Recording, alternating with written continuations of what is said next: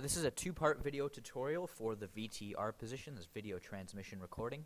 The first part, we're going to go over iShowU HD and how to record videos off of the internet.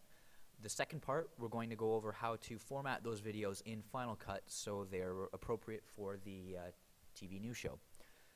So, first step, when you come in as VTR, communicate with the producers and find out what stories they've selected that have video.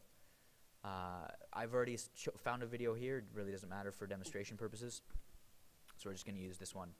To open up the iShowU software, down here in the dock, the purple rectangle, it says HD Pro. Click it, opens up.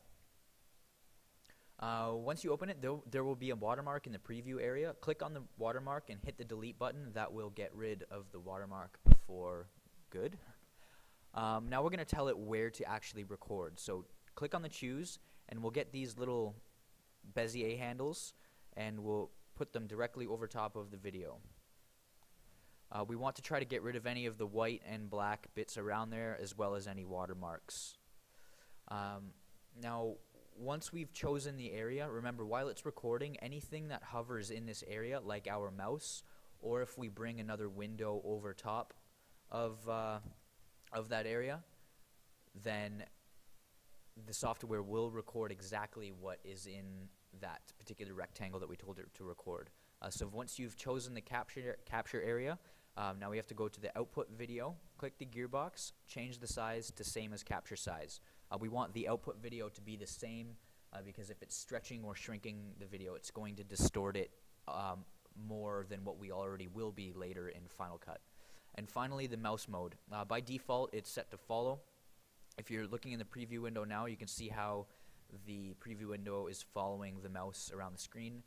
We obviously don't want that if we're trying to record a specific area of the screen, so change follow to fixed. And then all we have to do is hit record. So once it's beginning recording, we'll go back to our video and just let the video play. You usually want 12 to 16 seconds of good visuals. Stuff like this where there's another interview and lower thirds we can't use, so don't include that. But we can chop that out in Final Cut afterwards. So if we were doing a story about these particular hockey players, all these would be good relevant shots. Once we have enough video recorded, then we can go back to the iShowU software and hit the stop button. Once you hear the little ding, the thumbnail shows up on the bottom.